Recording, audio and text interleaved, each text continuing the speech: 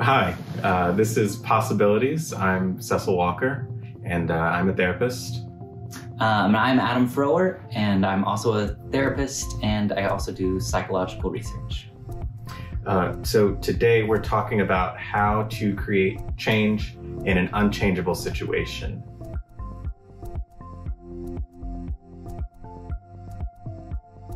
Well, first, what even is the change someone might be looking for when they're faced with a situation that feels like this is really tough and this isn't changing? Yeah, so I think about our work as psychotherapists, and I think most often when people come in to see us, to talk to us, in essence, what they're looking for is change of some kind. They want Right. something to be different. And I think oftentimes people feel like there's barriers to change, right? Either the situation itself is unchangeable, or maybe they don't have the motivation to change, or maybe they feel like change is too scary. And so I feel like oftentimes people come kind of in a catch-22 of saying, I want something to be different, but I'm nervous about creating that change.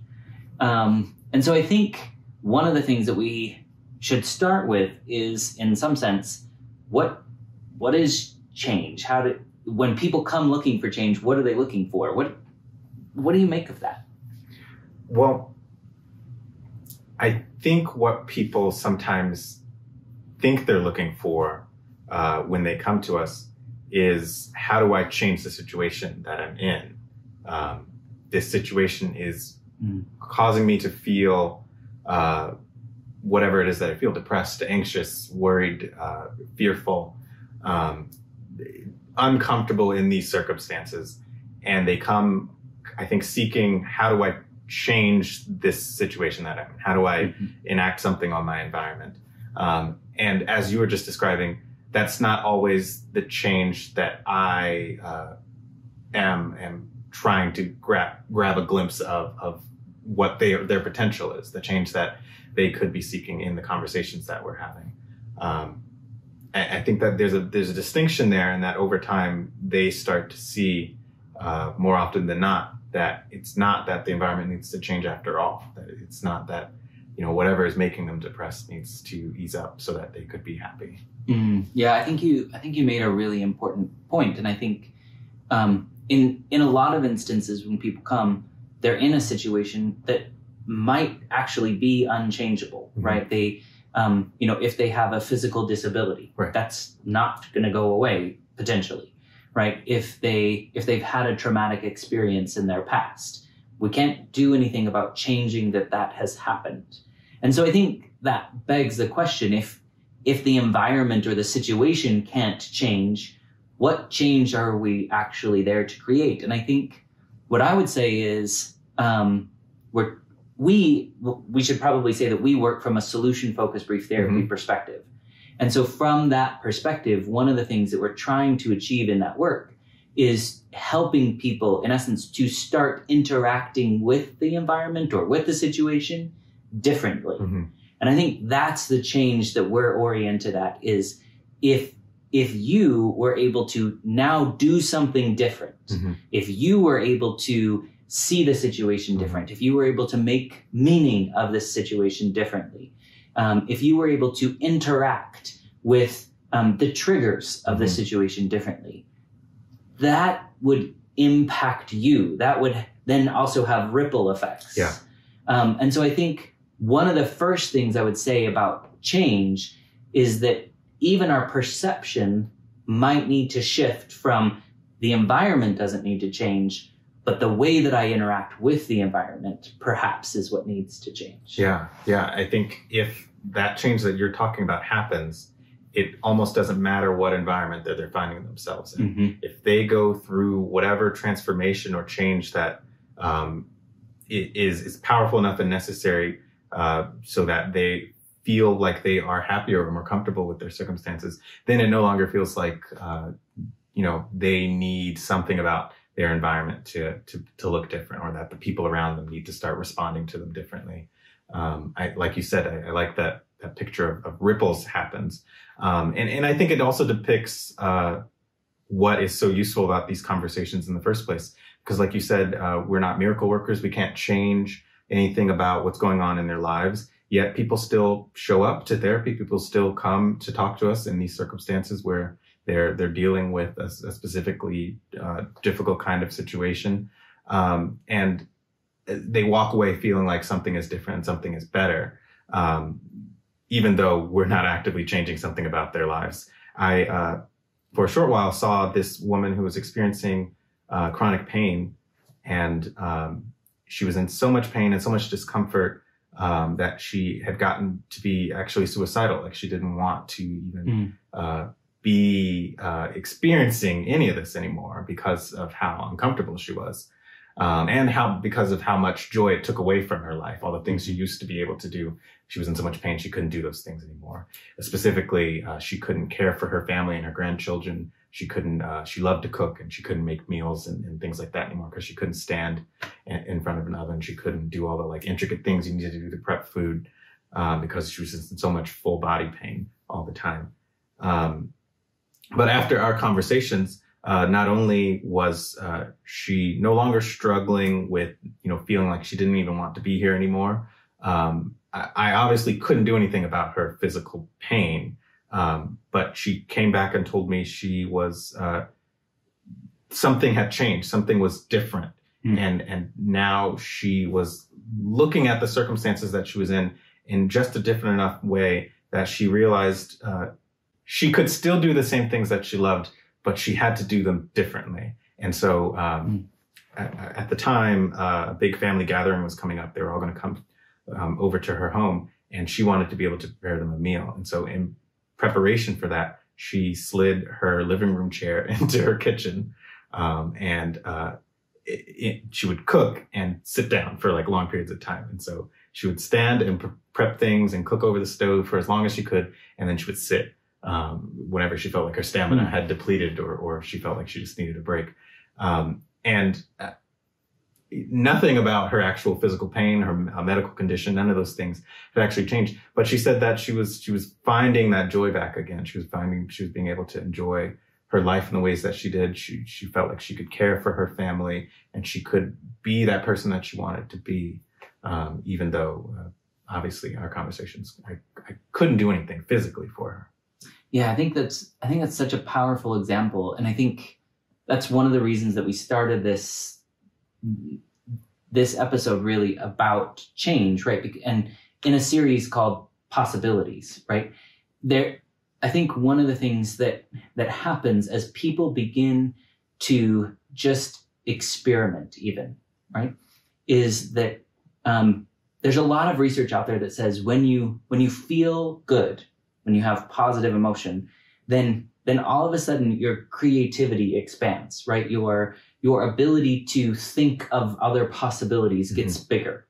And I think I can't imagine coming into this kind of therapy, right, where you're looking for strengths, you're looking for resources, you're looking for resiliency, and that not stirring up some kind of positive emotion. And then she gets to leave the session kind of feeling that possibility, and then thinks all of a sudden of, if I did one thing differently, if I just pushed my chair into this room, then I could take breaks periodically.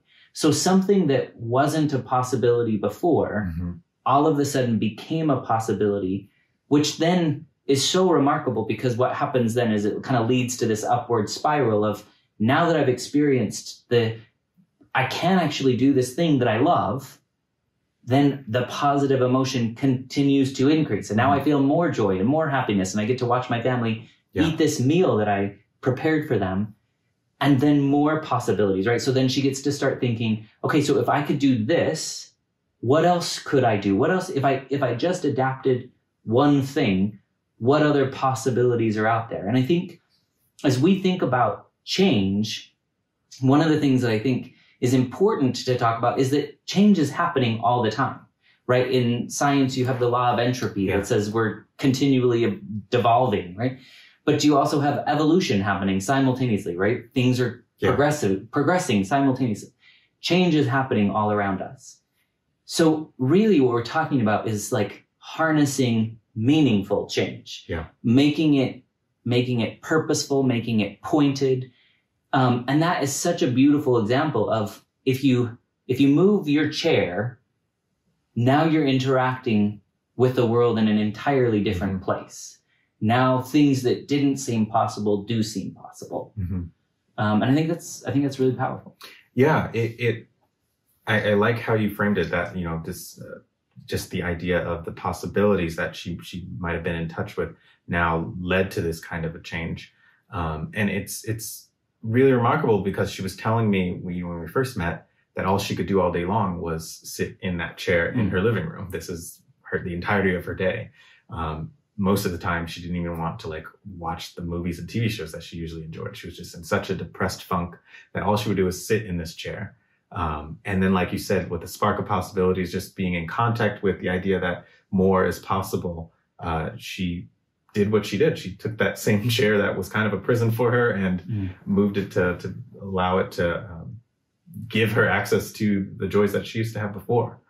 I think this is getting us into exactly what people watching this might be interested in hearing, is how to do that. How do you get that meaningful change? How do you grab that and find purpose in some of the change that might actually make a really meaningful difference for you?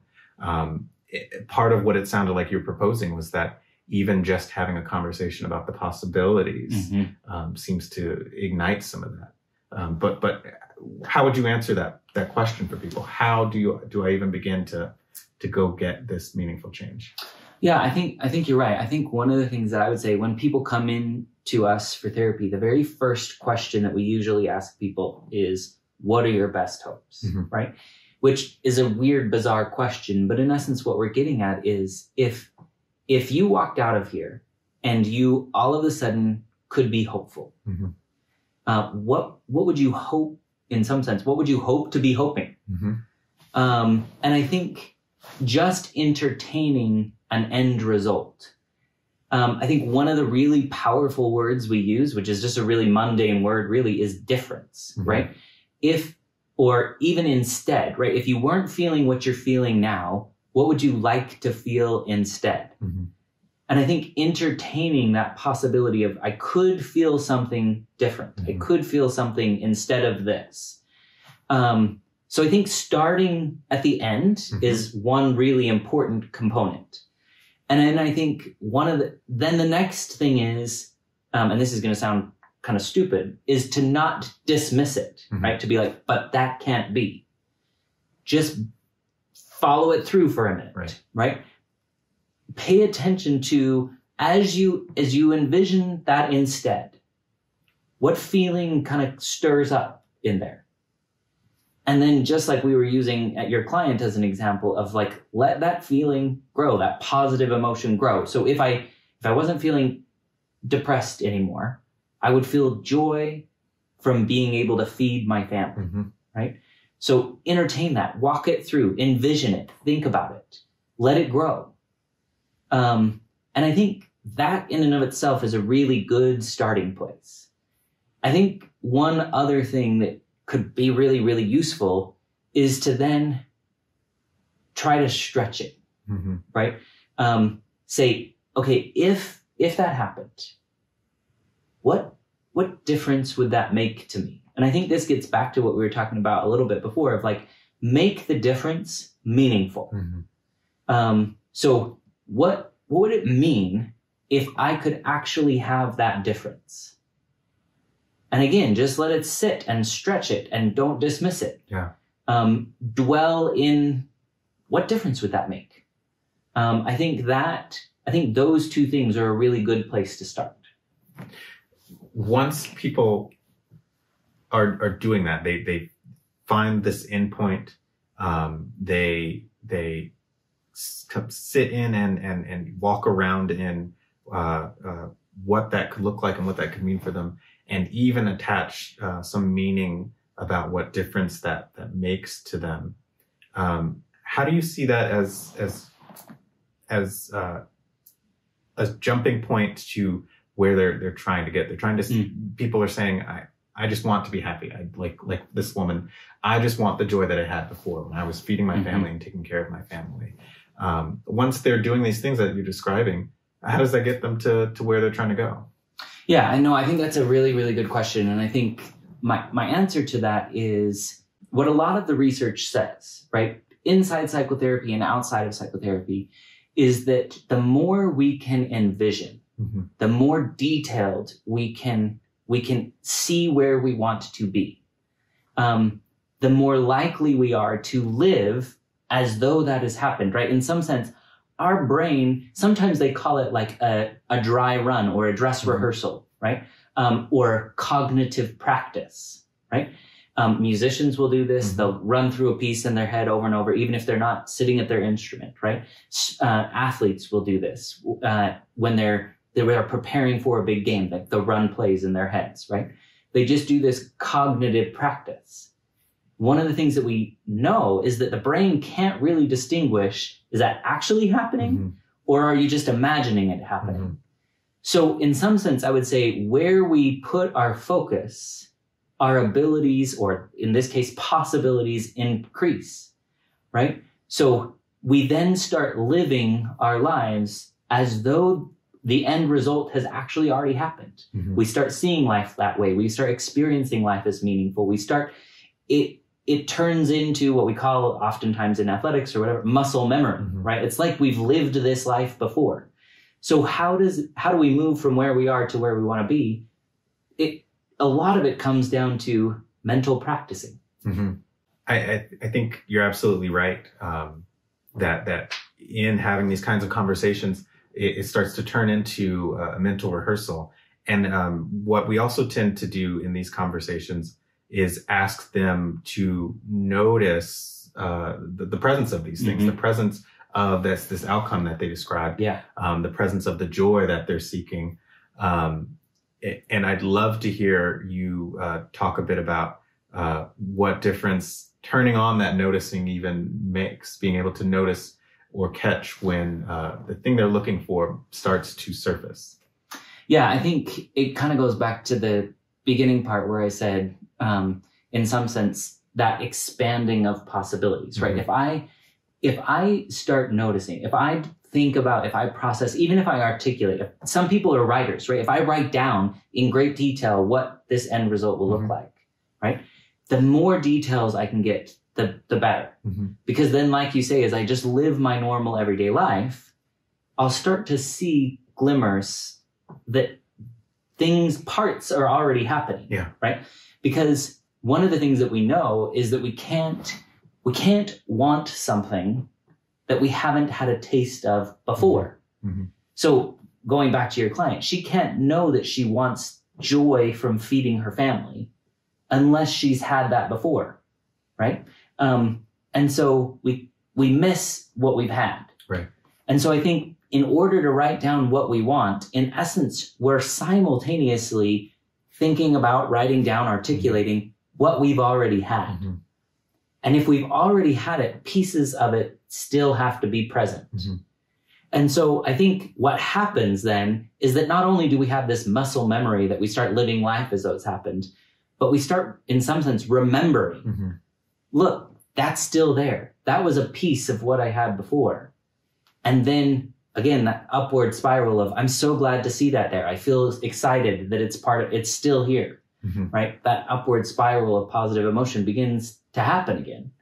And so in some sense, just the act of envisioning, the act of detailing, it's really a one way for us to remember that these are actually still possibilities. Yeah. All of this, after going through this process, reconstructs the existence of this possibility for them and puts it very much within arm's length for people. Would you say that after going through that process, I identify where it is I'm trying to go? What's the thing I'm trying to even be hopeful for? I get some type of detail on what difference that makes. Why is that meaningful to me? And what does that even look like? How would I notice when that starts to pop back up? Or if it already is even popping up, how would I notice the pieces that are already here? Once someone goes through that process, would you say after that process, they've changed, that's meaningful change? I would say, yes, but I would also say doing all of those things is change, right? Mm-hmm. So when they walk into the room, they're saying, I feel stuck. Mm-hmm. And in some sense, they're saying, I'm not thinking about the end result. Mm-hmm. So if they start thinking about it, that's change. If they start doing that mental rehearsal, or they start writing down in great detail, that's different. That's change. So all of those pieces, once I start noticing what's always been in my mind, or what's always been in my presence, but outside of my awareness, mm-hmm. then now that difference in noticing, that's change. I'm noticing different things. Mm-hmm. So each one of those things is change, but it's not change in the circumstance. Again, going back to where we started, it's not that the circumstance is changing. It's that I'm changing the way I interact. Mm-hmm. It's the way my perception is changing. But then I think your question is a really profound question, because in essence, it's like all of these seemingly small, mundane changes do then result in a more meaningful change, right? Because now I put all of this together. If I can see these things, mm-hmm. if I can feel that I'm moving towards where I want to be, then it means something about me. It changes the person that I am. It changes. I'm no longer a depressed person who sits in a chair all day, but I'm a joyful person who can feed her family, mm-hmm. right? So that is really meaningful change. To change, in essence, our identity, I can't think of anything more meaningful than that. Yeah. But it can come from just an accumulation of small, mundane changes. Yeah. Yeah. I think you described that really, really well. Over, all of the different scenarios that I've seen and all the conversations that I've had with people, I think that's what I see most often is, it feels like a change in themselves, I think is part of it. A change in the character that they're placing in these scenarios. But then I also think it's a change in their relationship with themselves too. Mm. It's a change in how are they identifying and describing that character.